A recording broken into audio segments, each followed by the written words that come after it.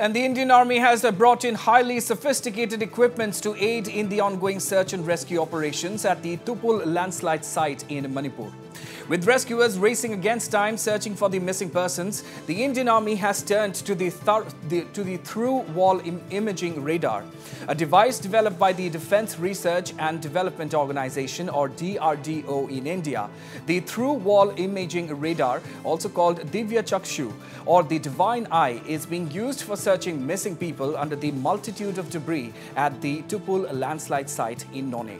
Divyachakshu is the Indian name of a handheld portable through-wall imaging radar system that has been developed by Electronics and Radar Development Establishment, a Bengaluru-based laboratory of the DRDO.